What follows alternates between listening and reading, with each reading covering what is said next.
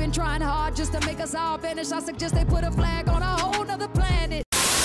Let's talk about Pan-Africanism, its history, its present, its criticisms, and its future. Many books have been written on the subject of Pan-Africanism, devoting a lot of time to carve out some sort of definition. Some writers don't even bother to define it, conceding that it has meant different things to different people at different times. I'll be presenting just some of their many differing views on what Pan-Africanism is and what it should be, so draw your own conclusions. That being said, let me try to with the definition anyway. Pan-Africanism is grounded in the belief that all African-descended peoples are one nation. Not in the sense of nation-state, but in the sense of all African-descended peoples, both on continent and diaspora, sharing an interconnected history, purpose, and destiny. That destiny being a united and independent Africa as the basis for liberation. As an ideology and movement, Pan-Africanism encourages solidarity and unity for economic, social, cultural, and political progress and emancipation, and ultimately, the uplifting of all peoples of African descent. Pan-Africanists have worked to resist the exploitation and oppression of all those of African heritage, oppose and refute the ideologies of anti-African racism, and celebrate African achievement, history, and the very notion of being African.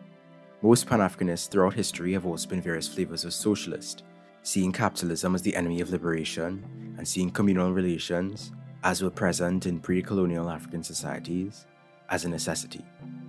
Pan-Africanism is heavily tied to Black nationalism, which arose out of the social, political, and economic empowerment of Black communities. The nation here is defined not by borders, but rather by people who are bound together by common experience, especially to resist Western domination and maintain Black cultures and identities. It is wholly separate from white nationalism, which took the name decades later and is inextricably tied to white supremacy. So who are some of these thinkers, leaders, politicians who have added to the body of Pan-Africanism? Let's see. There's Toussaint Louverture, Julius Nyerere, Kwame Nkrumah, Thomas Sankara, Marcus Garvey, C.L.R. James, Kwame Ture, Malcolm X, W.E.B. Du Bois, Frantz Fanon, Aimé Césaire. I could go on. As you can see, it's a bit of a mixed bag. It would be hard to describe all of these people as united and objective, as their ideas were often quite divergent. Yet in some sense, they all flew the metaphorical flag of Pan-Africanism. Oh yeah, Pan-Africanism has a pretty fly flag. The red represents the blood that unites all people of African ancestry and that must be shed for liberation. The black represents Black people as a nation, united under a common heritage, and the green represents the lush abundance of Africa's wealth.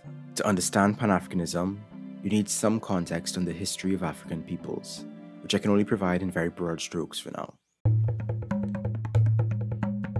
As the most genetically diverse continent in the world, and the cradle of humanity, it is from Africa that the various peoples dispersed and carved spaces for themselves across the world.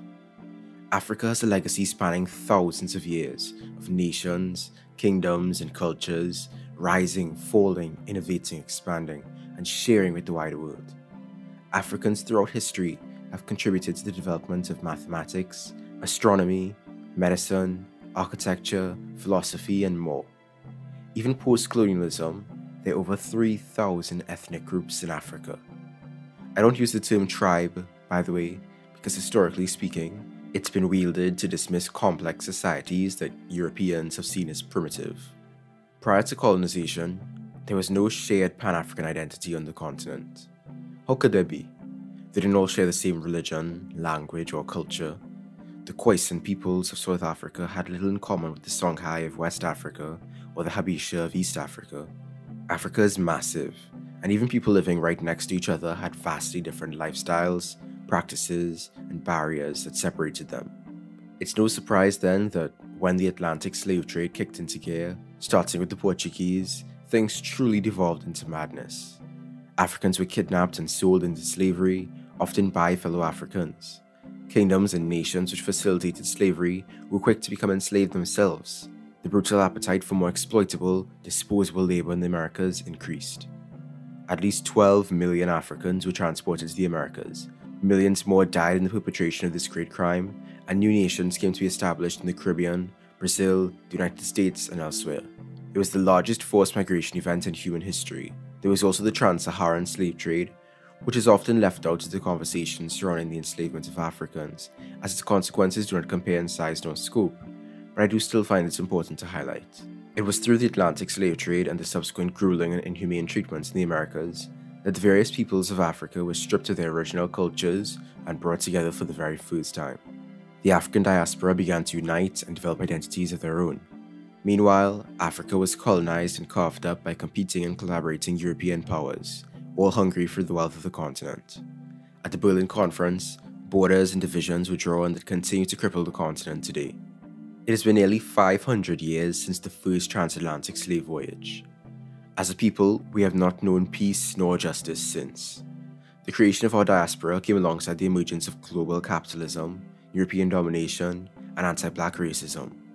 Racist ideas were forged to support the economic motives of the elites, and even today, many still hold to a perception of African inferiority, misinforming their attitude towards our conditions. We still suffer from the erasure and suppression of our history and legacy. Our labor has built and continues to build the wealth of the global north.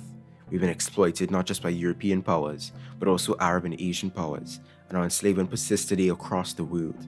Our land has been stolen, and we have been stolen from our land. We've been denied autonomy, denied rights, and denied our very humanity. The historic response of African peoples has been Pan-Africanism, a river with many streams and currents. Let's discuss some of the major thinkers and movements over the years. Pre-19th century. In the late 18th century, the slave trade was in full swing, and yet even then, abolitionists worked to campaign for its end. One of the most famous of these abolitionist groups was the Sons of Africa, made up of educated, formerly enslaved Africans in London. It was the first black political group in Britain and has been described as one of the first Pan-African organizations. The Sons of Africa wrote letters to the press, lobbied Parliament, jointly addressed the Quakers, and cooperated with other abolitionists and radicals as part of the wider campaign against the trafficking of Africans and for the rights of all. Notable members included Olwada Ekwino, a slave since childhood who was sold twice before purchasing his freedom, and Ottobah Kukwano, who was sold into slavery when he was 13 years old and eventually purchased, educated, and freed by a British merchant. 19th century. Arguably the most existentially terrifying moment for European empires in the early 19th century was the success of the slave revolt in Haiti.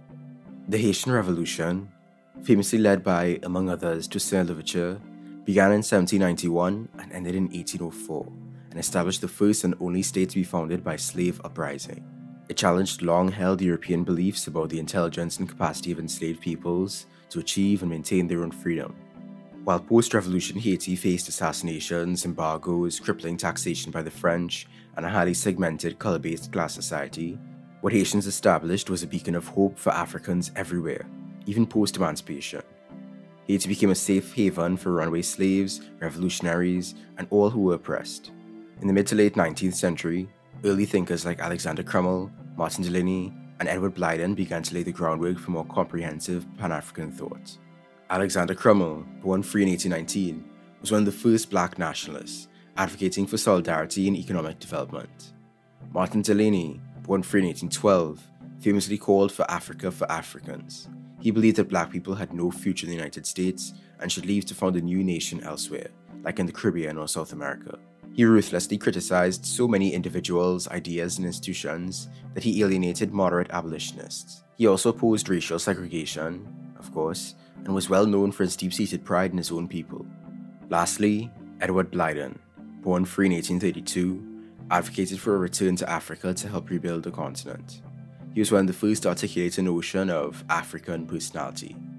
A lot of their ideas and actions would be considered outdated or plain wrong today, like Crummell's colonization efforts in Liberia and Blyden's support of Zionism. Nonetheless, the works and ideas of all three of these men would still go on to inspire countless future Pan-Africanists. The 1900s to 1920s. Pan-Africanism really began to take shape with the beginning of the first Pan-African Conference in London in 1900. It was organized by Trinidadian barrister Henry Sylvester Williams, big up the Dan, just before the Paris exhibition of the same year. It was attended by 37 delegates and 10 other participants from across diaspora. One notable attendee was W.E.B. Du Bois, who played a leading role in drafting a letter to European leaders, appealing to them to struggle against racism, to grant the right to self-government to the colonies in Africa and the West Indies, and demanding political and other rights for African Americans. It was the first time in history that black people had gathered from all parts of the world to discuss and improve the condition of their race. After the conference, chapters of the Pan-African Association were set up in Jamaica, Trinidad, and the US. Eventually, they would meet under the banner of the Pan-African Congress. More on that later. On to a rather controversial figure. Let's talk about the so-called Negro in the Hat, Marcus Garvey. He founded the Universal Negro Improvement Association. Born in Jamaica in 1887, Garvey was a black nationalist in the Pan-African scene who advocated for racial pride and the building of institutions for the African diaspora. However, it would be more accurate to describe him as a dictatorial black separatist, as he envisioned a unified Africa as a one-party state, governed by himself, that would enact laws to ensure black racial purity. He believed America was a white man's country, and he described himself as the first fascist and black capitalist. Although he was staggeringly ignorant about the diversity present in Africa, considered it backwards, and never visited the continent himself, he was big in the Black to Africa movement and ran the Black Star Line shipping and passenger company to help transport Americans to Liberia. He glorified many Western ideas, and even gave prominent supporters British titles like lords and knights. He was convicted of mail fraud and blamed Jewish people for conspiring against him because, and buckle up for this one, he collaborated with the KKK. He was deeply anti-socialist, anti-miscegenation, and anti-racial integration.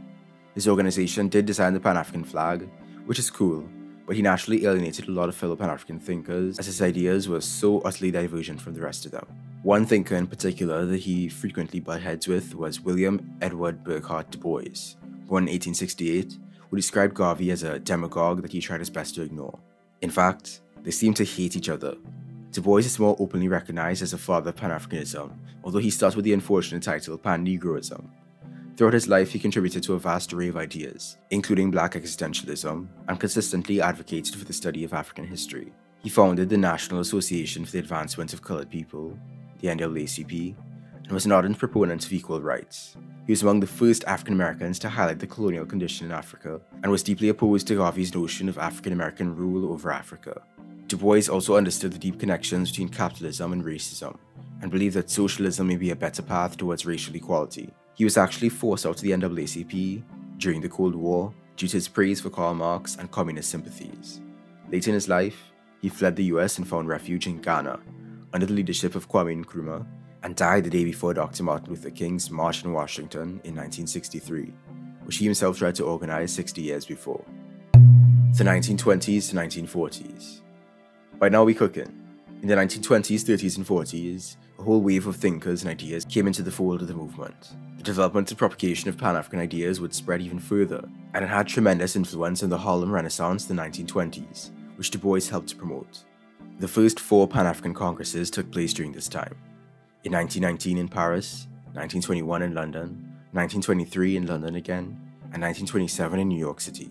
At the first Congress, there were 57 delegates representing 15 countries, including Du Bois and Ida Gibbs, who represented Pan-Africa. The focus of this Congress in Paris was the petitioning of the Versailles Peace Conference, demanding that the Allies collaborate in the administration of former territories in Africa, and that Africa be granted home rule. At the Second Congress, Du Bois described the attendance of 26 different groups of people from all across Africa, Europe, the Caribbean, and the Americas, as well as fraternal organizations from Asia. The focus of this Congress, which took place in London, Brussels, and Paris, was the issuance of a declaration that criticized European colonial domination in Africa and lamented the unequal state of relations between white and black races, calling for a fairer distribution of the world's resources. At the Third and Fourth Congresses in London and New York City, the delegates again demanded self-rule and an end to European profiteering of the continent, and addressed problems in the diaspora related to lynching and white minority rule. There were also activists and writers like C.L.R. James that gained prominence during this time. Cyril Lionel Robert James, born in Trinidad in 1901, made bold contributions to black radical thought, blending Pan-African and Marxist ideas. He notably challenged the false dichotomy of Pan-African nationalism or labor internationalism, and therefore synthesized his opposition to racial, colonial, and class-based oppression. He deserves a video of his own. Other thinkers of this time include American Paul Robeson, Trinidadian George Padmore, Senegalese Leopold Senghor, Martinican Aimé Césaire, and Kenyan Jomo Kenyatta. You could call it a Pan-African Black Atlantic intellectual community, as ideas traded freely across the diaspora. The 1940s to 1960s. In the late 1940s, amidst the Red Scare in the US, the rather socialist Pan-Africanist movement receded, and Africans began to take the helm where African Americans had before. In this era, I'd like to highlight the 5th Pan-African Congress and the rise of Kwame Nkrumah. At the 5th Pan-African Congress in Manchester in 1945, in the presence of 200 members, the foundations of contemporary Pan-Africanism were laid. The goal was to draw up a general outline of a practical program for the political liberation of Africa. They were far more militant than previous congresses, desiring a free federation of African socialist states. As we will soon see, the results in the latter half of the century were a bit of a mixed bag. The Congress made demands for independence, called for solidarity among all oppressed and exploited peoples, and condemned imperialism, racial discrimination, and capitalism. The 5th Congress would produce a diverse crop of African intellectual and political leaders who would go on to influence the continent in a variety of ways, including Obafemi Awolowo and Kwame Nkrumah. Nkrumah, born in 1909, was a Pan-African Marxist-Leninist who led the Gold Coast independence movement that created the nation of Ghana in 1957 and co-founded the Organization of African Unity in 1963. He was deeply influenced by Marcus Garvey, W.E.B. Du Bois, George Padmore, C.L.R. James, and Edward Blyden, looking to them for guidance in how Africa could build itself to become a force for good in the world. With independence, he became Ghana's first prime minister. Ghana, under his leadership, was basically a social democracy, with a strong welfare state, education, healthcare, and some nationalized industries. He also worked to rapidly industrialize the country. Nkrumah promoted a Pan-African culture, decried Eurocentric norms, promoted traditional clothing, and opened museums and other cultural institutions. He also banned tribal identification in an effort to suppress the influence of local chiefs, with little success, as slowly grew his autocratic abilities, banning other political parties and becoming president for life. He was also criticized for building up a personality cult. Eventually, he was overthrown in 1966 via Western-backed coup, and the National Liberation Council that took control privatized national industries under the supervision of multinational corporations. Nkrumah never returned to Ghana again, and spent the rest of his days in Guinea as honorary co-president of Ahmed Sékou Touré, a fellow president for life. The 1960s to 1980s. By now, Pan-Africanism was beginning to decline outside of Africa. In the US, the Black Panther Party became active between 1966 and 1982, militantly advocating for Black power and organizing community social programs and cop watches. The FBI considered the Black Panther Party the greatest threat to the internal security of the country, and worked to infiltrate the structure of the party, assassinate and jail members and leaders, and drain resources. More than any previous Black political organization, the party emphasized class struggle, even over Pan-Africanism, leading to an eventual split with Kwame Touré and other more Black nationalist members. The organization was far from perfect, with many internal divisions and tensions, due to the leadership's hostility towards dissenting perspectives and alternative ideologies. Meanwhile, in Africa, the 6th Pan-African Congress commenced in 1974 in Dar es Salaam, Tanzania. Unlike previous Pan-African Congresses, it took place outside the Western Imperial Core. It was at this stage that Pan-Africanists identified the threat of neo-colonialism, considering the overthrow of various African governments and the use of Africans to assist in their downfall. Thus, there was more emphasis among Pan-Africanists on class struggle against Western, Eastern, and African capitalists. However, they also slowly began to realize the failure of various bureaucratic forms of socialism, and that the masses needed to be more involved to defeat elitism and autocracy. They also finally openly addressed the issue of women, and decided to give support to political struggles for equality undertaken by Black women. This period also saw the rise of religiously zealous state capitalists like Robert Mugabe and Muammar al-Gaddafi, and the rise and fall of Thomas Sankara. Mugabe was the corrupt and ideologically vague Prime Minister and then President of Zimbabwe for 3 decades, starting in 1980. Gaddafi was an anti-Semitic pan-Arabist and pan-African who ruled Libya for 42 years, starting in 1969, and advocated for the United States of Africa. Thomas Sankara was the so-called Che Guevara of Africa, who launched mostly positive radical programs for social, ecological, and economic change in Burkina Faso, beginning in 1983. Of course, he also oppressed striking workers, banned unions, and restricted media freedom, so I have mixed feelings about him personally. He was assassinated and his government was seized in 1987. The 1980s onward. The last decades of the 20th century dealt with the question of what Pan-Africanism should look like as the new millennium approached. Scholars began to develop the body of Afrocentrism, which emphasized African modes of thought, culture, and historical perspective as a corrective to the long tradition of European cultural and intellectual domination. With the end of the Cold War, a new era of globalization began, yet Africa remained vulnerable to external intervention and neocolonialism. However, this period also saw some wins against settler colonialism, such as in South Africa with the end of apartheid. The question of reparations for the impact of slavery and colonialism was reinvigorated at the first Pan-African Conference on Reparations in Abuja, Nigeria in 1993. The 7th Pan-African Congress was held in Kampala, Uganda in 1994, and the Organization for African Unity was replaced with the African Union in 2002, which declared that it would encompass the entire African diaspora. The relevance of socialism and Pan-Africanism was now being questioned by post-Cold War era capitalist African leaders. Pan-Africanists and Black Africans also began to question who counts as an African in order to best create the conditions for African liberation and unity, as the enslavement of Black Africans by Arabs continues even to this day, especially in Libya and Mauritania. So what's happening now? There's so much more I could have gone into concerning the past century of Pan-Africanism. What is clear is that while there may be agreement on the need for change, there are many differing views as to the nature of this change and how it might be brought about. Pan-Africanism isn't discussed as often these days, even in radical diasporic circles, despite ongoing issues of corruption and oppression on the continent and all over the world. Racism, Eurocentrism, the consequences of enslavement, colonialism and its legacies, a capital-centered world, and imperialism are all still relevant. Yet celebrities, opportunists, liberals, and memes have seized popular consciousness. A lot of people seem to have forgotten about international solidarity. But things might start changing soon. Black Lives Matter Global Network might be considered by some to be a Pan-African movement, but is it? The network states that its intention from the very beginning was to connect Black people from all over the world who have a shared desire for justice to act together in their communities. But can it truly be considered Pan-African without a central concern with Africa? Is BLM Global something different altogether? What is the future of Pan-Africanism? I'm not a seance, but through this journey exploring Pan-Africanism, certain lessons have been made abundantly clear.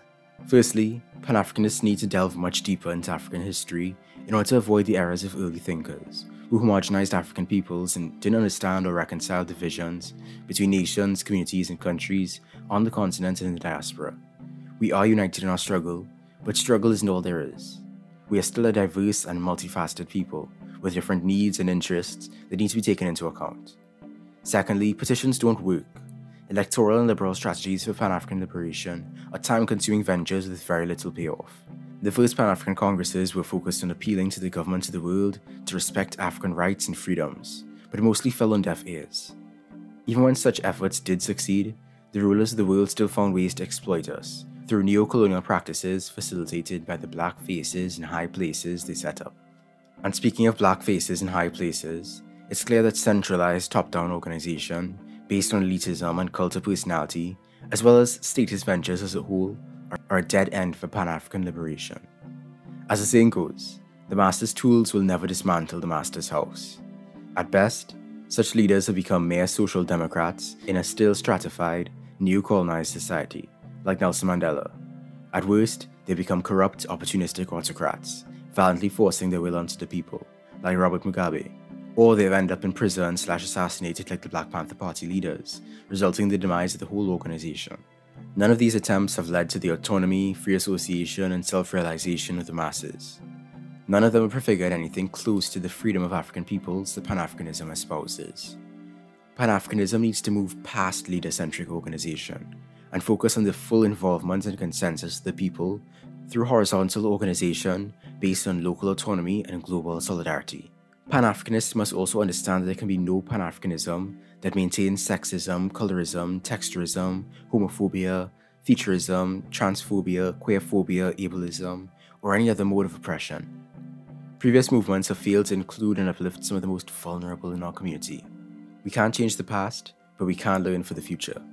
The Anakata philosophy and movement is particularly skilled at this, as it draws from a number of revolutionary frameworks, including Black Marxism, Pan-Africanism, Black feminism, social ecology, anarchism, and queer liberation, to build an inclusive, horizontal, anti-imperial, and eco-focused movement without being invested in hierarchy, centralization, or a Pan-African state as the means to achieve global Black liberation. There's still a deep hunger for freedom. There's still a need to unite.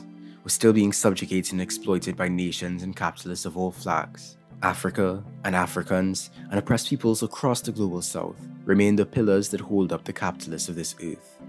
Pan-Africanism is just one of the many tools at our disposal as we make our way forward with the knowledge of our history and ambition for our future. Our ecologically grounded, horizontally organized, decentrally planned, locally focused, globally minded, and socially centered future. Peace. Thank you for watching. I have a new Patreon post up, a poem about Anakata. Thanks once again to the family, Ongrad, Kobitamayo, Jean Vechi, Orishimoni, and Swavagada Jones. You could join these beautiful humans and support me too on patreon.com/sainttrue. Or you can give me a one-time donation on kofi.com/sainttrue. Please like, comment, subscribe, and share with your fellow Pan-Africanists. Feed the algorithm. Check out my previous videos for other fascinating topics. You can follow me on Twitter @_sainttrue. Thanks again. Peace.